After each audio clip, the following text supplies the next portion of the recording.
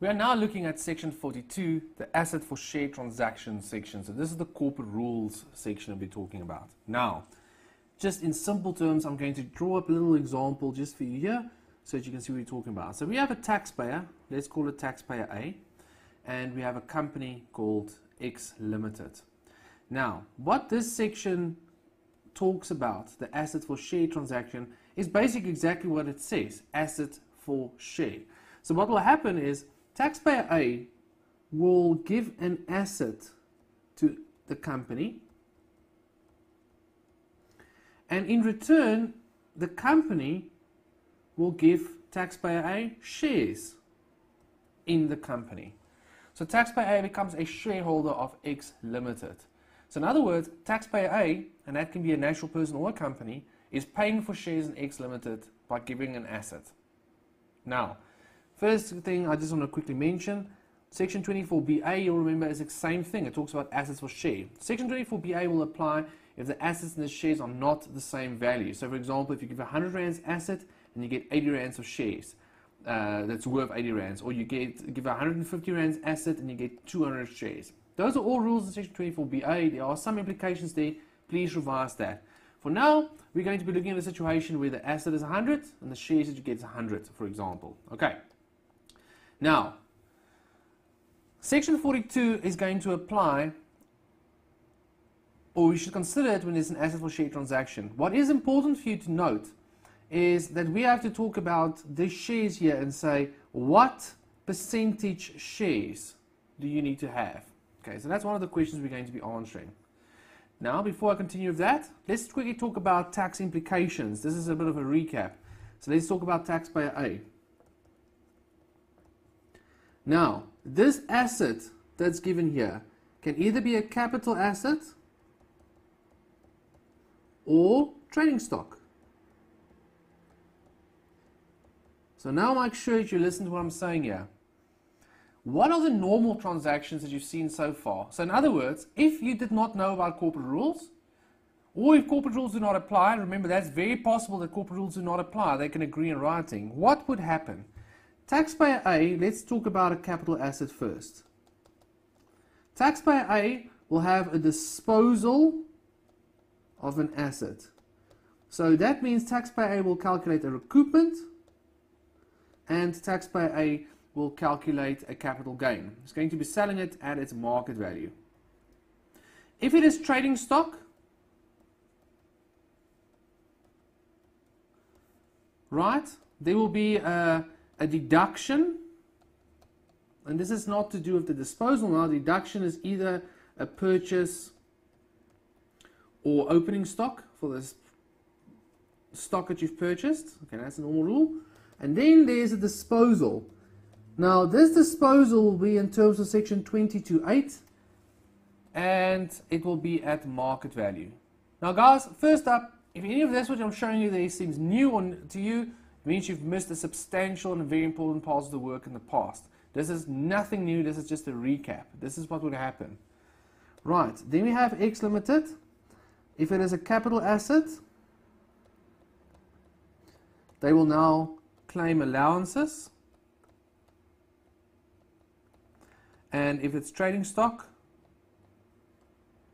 they will claim a deduction. And then just remember, if it's closing stock, it will be added back. And if it's sold, it's gross income. Now, this is the normal rules. And as I've mentioned before, and I just want to reiterate this, if in an exam situation they tell you taxpayer A gives an asset to X Limited and gets shares in return, and they have agreed in writing that the corporate rules do not apply, then you will do what we've seen over here, and this is the normal stuff. And this is what you get asked most often. So if you see the word corporate rules and you all of a sudden forget about all of this stuff, well, then it means you purely don't know your work. So remember, this is the normal stuff that applies. Section 42 is going to change it. And what you'll see what Section 42 is going to do is all of these things are still going to happen. There's still going to be disposal, there's still going to be trading stock and so forth. But you'll see it is written in such a way that there will not be a recoupment, there will not be a capital gain, there will not be a profit, a taxable income here from the deduction less disposal of trading stock. And X Limited will still be in this position claiming these amounts, so that will be the same. So it's just going to take away and stop there from being a tax at this point in time. Because if they are now form part of the same group of companies, or they now involved with each other, the idea there is that SARS doesn't want to tax you and have you pay value out of your business by paying taxes if it hasn't actually been disposed of to someone outside of the group. That's the idea behind it. So remember, guys, again, everything that you've seen here, this you should know, this is what would happen, and this would happen if the corporate rules do not apply, or if they've decided that it would not apply. So let's go and see what section 42 talks about. So very important, asset for a share. So there will be an asset and there will be a share. So it says, it means any transaction in terms of which a person, see the word person, it doesn't say company or natural person, so it means it applies to companies, natural persons, any legal person, disposes of an asset and the market value of that asset equal or exceeds, if it's a capital asset, the base cost, and if it's trading stock, the amount that was allowed as a deduction under section 11A or 21(1) or 2. Section 11A, general deduction formula, that's the purchases amount. Section 22(1) or 2, that's the opening and closing stock. So I'm just going to say opening stock. So what are they saying here? They're saying that this asset over here, if it's a capital asset, if its base cost is 100, then the market value must be 100 or more. So let's say 120.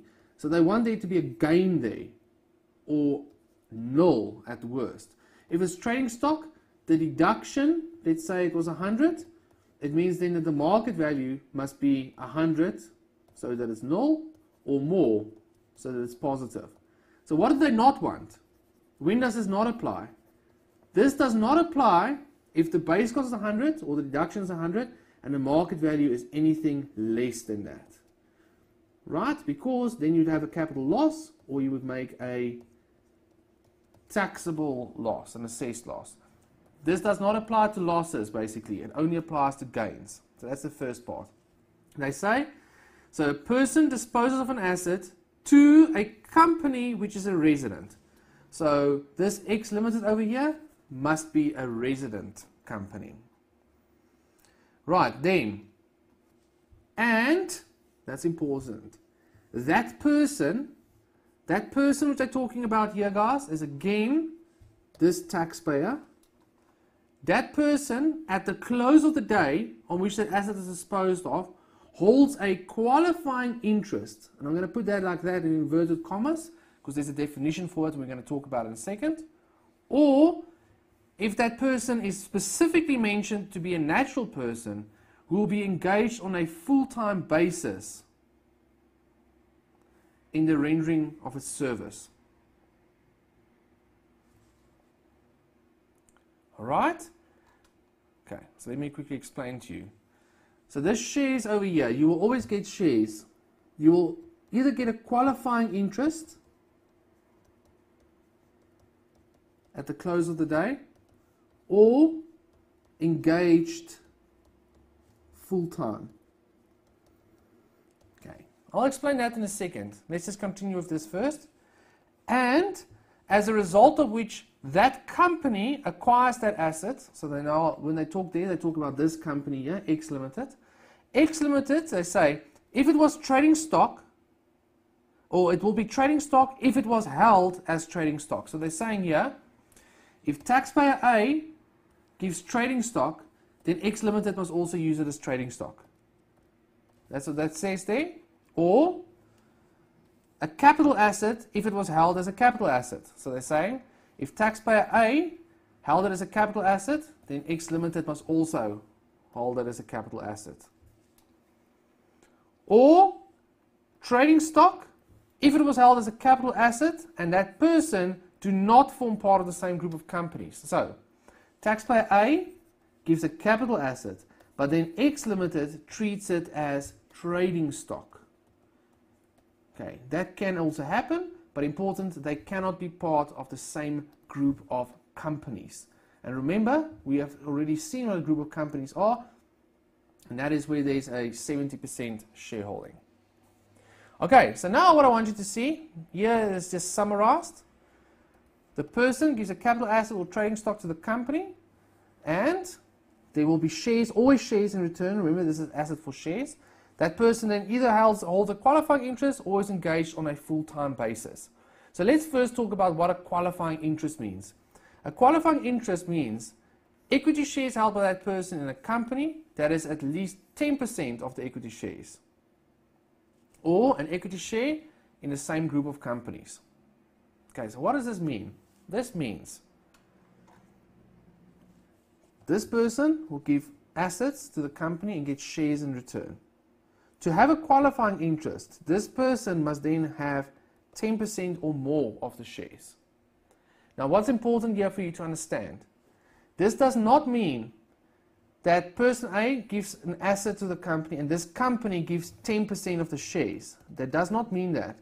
It just means that this person must have 10% of the shares at the end of the day. Remember what I say? At the close of the day, hold a qualifying interest. Now, what does that mean? It means, if I give it as an example here, let's say this person already had 6% before. So this person was a shareholder, already had 6% in the company. And now the company gives an extra 4% of the shares, which then adds up to 10%. Then this will still apply. So don't mistake it and think that the person must receive 10% of the shares. No, the person must just must receive some shares because it's asset for share, but must have 10% afterwards. So if you've already had some shares and now you get a bit extra, as long as it's 10%. D over here just tells you if you're already part of the same group of companies, then it's not 10%, it is just an equity share. So even if they give you 1% of the shares, that would be fine, or less than that. Okay, but we said the person either has a qualifying interest, which for now means 10%, or if the person is engaged on a full-time basis, rendering a service. Okay, so let me explain to you what that means. Let's take me, Rulon. Here I am. I want to go and work for this audit firm. And this audit firm, guys, is a company. Okay, normal company, let's say. So, understand now what that means. I want to be a partner there. So I will go and I will say to this firm, all right, I will bring my laptop to the business. That's my asset I give you. And then you will give me shares. Now, I don't have to receive 10% of the shares. I could even receive 1% of the share, whatever. As long as, plus, I am then working on a full-time basis for them, rendering a service. So if you thought that sounds a bit strange, it's because you're probably thinking about big companies. Why would a big company work like this? But it's for these type of situations. So that's a way for me of entering a business. So I'm actually transferring my assets into a business that I'm going to be using it from, and I get some shares. That's the idea behind that, when it would also apply. Okay, so what are the consequences for the person who is disposing of the assets? So I'm reminding you, we're talking about taxpayer A. Now I'm going to remind you first of all, again, remember, if this section does not apply, you would do everything we discussed here. It will be the disposal of an asset, you'll calculate recoupers and capital gain. If it's trading stock, there will be deduction, that's from purchasing it or opening stock, and a disposal in terms of section 28 at market value. Okay, so let's now see what happens if section 42 applies. So, usually, if a person disposes of asset for no consideration, there are consequences.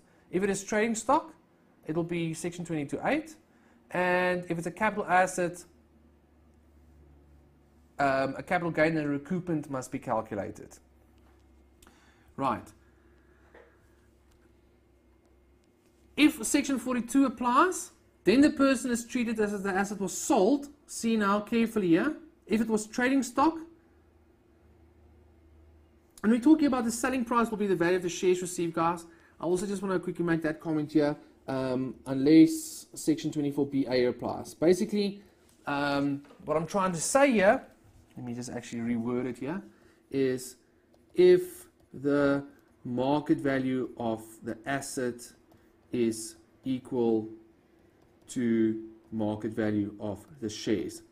If your market value of the asset is 100 and the shares are worth 80 rands, then the selling price will be the market value of the asset, okay, which you're getting rid of. Right, just remember that, but in case, that we all know that that's what you're getting rid of.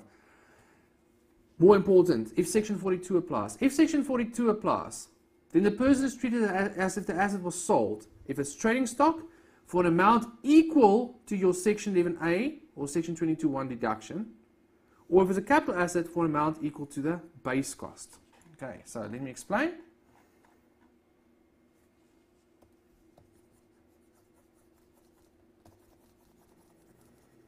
Okay, so if it's a capital asset, if the base cost is 100 and the market value is 150, let's say, if Section 42 applies, this market value, the selling price, will be equal to the base cost, whatever the base cost is. So it has a null capital gain.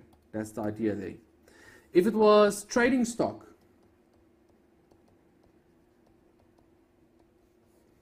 and you claim the deduction, and this deduction for trading stocks either purchases or opening stock, let's say it was 100, and let's say the market value is 150, that's what would usually happen in terms of Section 22(8).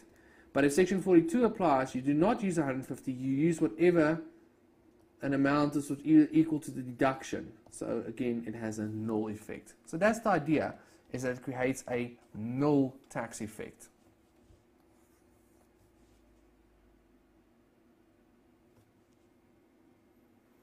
Right, the person is then treated as if those shares that they acquired, if it was trading stock, it will be equal to the amount of the deduction, or if it's a capital asset, equal to the base cost. That's how much a share will be. What are the consequences for the company who is issuing the shares? Now, I remind you, we're now looking at this company, X Limited. X Limited is issuing the shares and receiving what? An asset. So remember, I already said, there's a capital asset or trading stock, they will claim allowances, and if it's trading stock, they will claim a deduction for it. So let's just see. Sorry.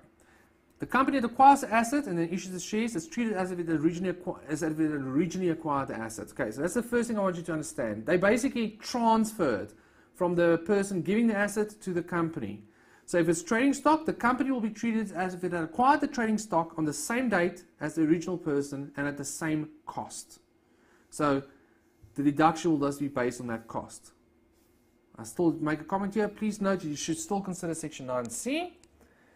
And that is if the company sells it in the future, you just have to see how long have they held the shares, them and the person they received it from. If it is a capital asset, the company will treat it as if it had acquired the asset on the same date as the original person. So the tax value and the base cost of the asset will be the same. And you will be able to claim any further capital allowances if necessary. What is the effect on the contributed tax capital? Remember now, this company is issuing shares. And remember, if you issue shares and you receive money for it, it increases your CTC. So the company will increase its contributed tax capital by, if it's trading stock, the amount that has been allowed as a deduction. If it's a capital asset, the tax value of the asset. Tax value is also equal to the base cost. And here we can see it discussed. For the purposes of the definition of contributed tax capital, if an asset is disposed of by a person to a company in terms of an asset for share transaction, contemplated in paragraph A, and that person at the close of the day on which that asset is disposed of holds a qualifying interest of the, or is a natural person who will be engaged on a full-time basis in the rendering of a service. So you can see they're making this, they're applying this section, this whole section. They say if this applies, then the amount received by accrued to the company for the issue of its shares is deemed to be equal to. So this, the amount that you receive for the issue of its shares means your contributed tax capital is deemed to be equal to, if the asset is trading stock, the amount that was taken into account as a deduction, or if the asset is an asset other than a trading stock, so a capital asset, the base cost of the asset. Right, so tax value equals base cost at the time of disposing it. And that is it then for this section.